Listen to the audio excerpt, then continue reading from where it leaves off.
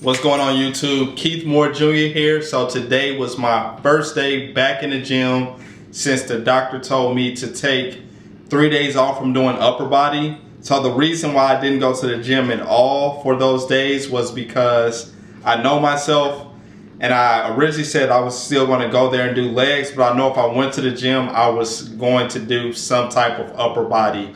So what I decided to do was, do my squat every day from home instead of going to the gym to do it.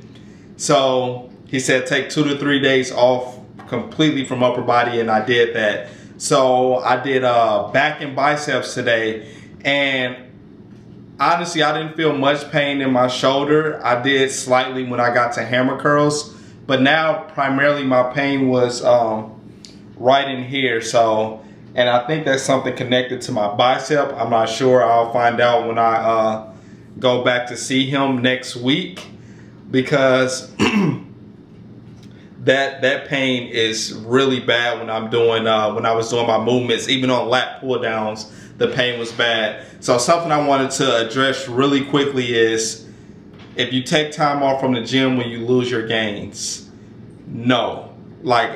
Like 3 days off to me feels like a month, because I've been lifting since I was like 13 years old consistently. But there were times where, back when I was playing basketball in high school and stuff, like I wouldn't lift during the season. I mean, I was young, so I probably should have been, but I didn't. Not like I should have been, I'll say that. I would do like body weight stuff, but I wasn't hitting the gym. And injuries, like when I ruptured my Achilles, I took an extended amount of time off from the gym. Now, if you take an extended amount of time off from the gym, then yes, you will lose some gains, but it's not something that you can't get back.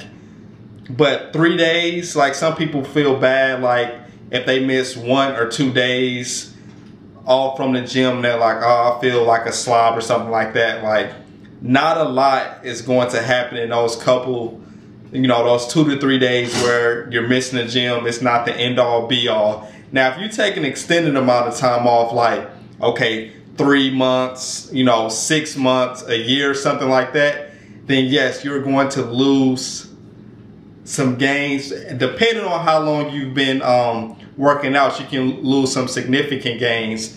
But like I said, don't let time off from the gym be an excuse to not, get back in there. So everything felt okay today. My strength felt okay, but like I said, I couldn't go as heavy as I wanted to on some exercises. But as you all can see, like my physique is still, intact. Everything is still going according to plan. So we're going to continue this lean bulk, and hopefully once my shoulder heals, I can really attack my shoulders more, because I do feel like I've lost some how do I say, some muscles in my delts, but that's probably not the case. I think it's just a mental thing for me.